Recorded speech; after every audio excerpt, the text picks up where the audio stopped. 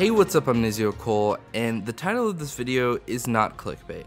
If you weren't aware, Ubisoft had one of their typical Ubisoft Forward events that they've been doing for the past few years last week. And of course, as we expected, there was no Watch Dogs news, besides the fact that DedSec was going to be showing up in a new game of theirs. This game is called XDefiant. It has like 5 different factions. Apparently the factions are going to be switched out every month, but it looks like one of the core factions is going to be DedSec.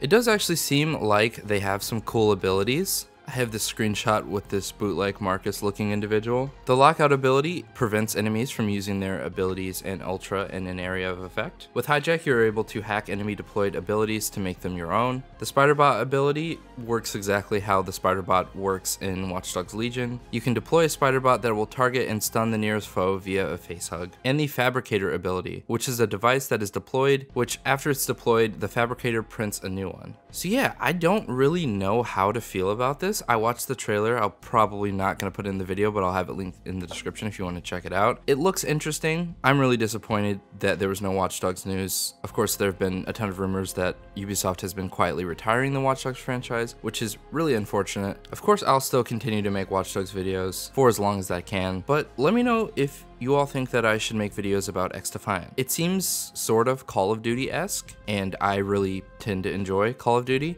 but I never felt like playing it on the channel a whole bunch. I did see in the trailer that there was like a noodle map in the game, which was interesting. I wonder if that's just like a one-off like Watch Dogs themed map, or if there are going to be multiple Watch Dogs themed maps. I probably will buy it, at least just so that I can look at the maps, see what they have going on. And yeah, like I said, I'm just kind of really split on this because it's cool to, I guess, see anything about Watch Dogs, but this isn't the announcement that we hoped for. And it's like, I don't actually care about Assassin's Creed 75.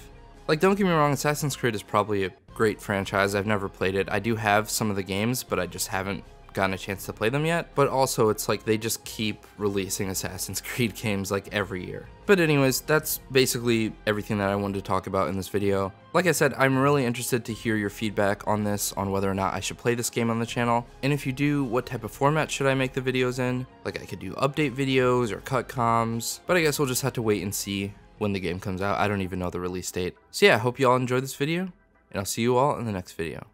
Peace.